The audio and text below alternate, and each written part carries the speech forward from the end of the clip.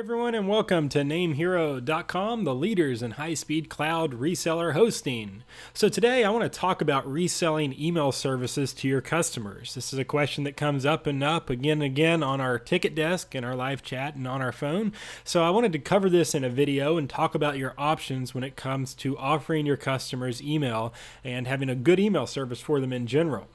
Well, the first thing is at NameHero, all of our hosting packages, our reseller packages, include email. So when you create a cPanel account for your customers, they automatically have access to use their email and put it on their phone and access it through the webmail interface and all that. Now, if you've followed our blog for any length of time or our YouTube channel, you know I've covered the topic, what the problem is with email on shared hosting. So at NameHero, we've really corrected this problem on our corporate reseller account by offering a free dedicated IP address with all corporate accounts. So really we don't have that much of an issue anymore with shared hosting and emails getting blacklisted, because what happens in a shared environment, if all the customers are using the same IP address, it only takes one customer to send mass emails, and maybe their WordPress got exploited. You know, they're probably not doing it on purpose, because obviously at NameHero we don't allow spammers. So if someone is sending spam, then obviously it's malicious, and we're going to shut it down really quickly. But it only takes one or two emails to go out and to get on a real-time blacklist to damage the whole IP's reputation. So we've really corrected this by all corporate accounts just giving them right out the bat a free dedicated IP address with their package. And those that order our startup and entrepreneurs, a lot of those people, they just order their own dedicated IP separately. And the same for our web hosting packages. Most of our customers, they go ahead and get the dedicated IP, which you can see during the order process. And that mitigates a lot of the problems that you have with shared hosting and email. And you can feel free to Google this, the problem with email and shared hosting, and my article will come up first, and you can read all the technical aspects as to why. But with that said, a lot of our resellers specifically want to offer their customers G Suite or Zoho Mail, a third-party solution, because who doesn't love Gmail, right? I personally use it for a couple of my domains. It's easy to set up on my phone. It's easy to go to the Gmail interface, but I want to have it at my domain. I don't want to use at Gmail. I want to use at whatever my domain is. And your customers, it's probably the same thing. So last summer, I wrote a blog post titled How to Resell G Suite to Your Hosting Customers. And in this article, I talk about Google's partner program, which is kind of a pain in the butt to get set up. I mean, you have to really, I think that once you get set up, you have to at least sell 100 licenses first. And then they have to go through a business credit check, an anti-bribery due diligence evaluation, and a bunch of stuff. So to actually be a direct reseller of G Suites, it's quite the process. And I'm just going to go out on a limb and say most of our resellers don't want to be scrutinized to that. Me personally, I don't. So that's why we don't. That's one of the reasons why we aren't a member of their partner program, just because it's quite the process to do that. And we have to make a decision at NameHero. Are we going to focus on high-speed quality cloud web hosting, or are we going to focus on reselling email? So in our solution is we're doing web hosting. That's what we do. So the G Suite partner program is not for us. Now, is it for you? I don't know. Only you know your business. And so maybe that's something that you want to look at. You know, maybe you could go through their application, and that makes sense to sell at least 100 licenses right off the bat and go through the business credit check and all that. But inside this article, I talk about reselling G Suite with Enom. Many of our resellers, almost all of them, have a free Enom account with their hosting package. It comes free. You just have to ask for it, and we'll give it to you. And they use Enom primarily to resell domains, but Enom also allows you to resell G Suite. They are a partner with G Suite. They're in G Suite's partner program, so they are an authorized reseller. Let's take a look over here. If we go to Enom's site here, you can see that they offer G Suite for $5 and $10. Now, this is the same price as if someone's to go to Google directly, $5 and $10 for the business. Now, depending on your reseller account with Enom, this price lowers a little bit. Now at NameHero, we have the Platinum reseller account at Enom, and our price for a basic user is $4.25 a month. So instead of $5, it's $4.25. It's a 75-cent discount. And the business account is $8.75. So it's about $2.25 discounts on that. So these aren't huge discounts. So if you don't want to do the G Suite partner program, you can resell with Enom.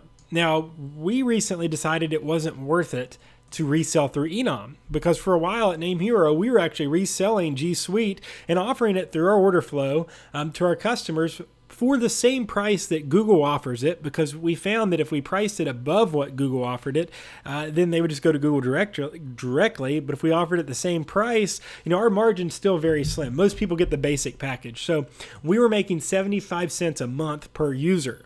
Now, all it took is for one of those users to come to our support department and say, hey, my G Suite's not working properly. I can't forward an email.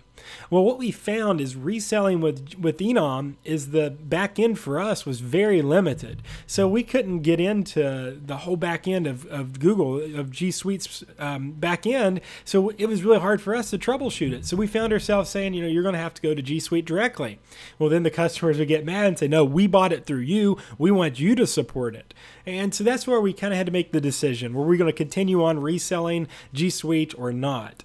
And so we made the decision we're not. That if you want to use G Suite with NameHero, you most absolutely can. We'll even set it up for you, but you have to purchase it directly through Google.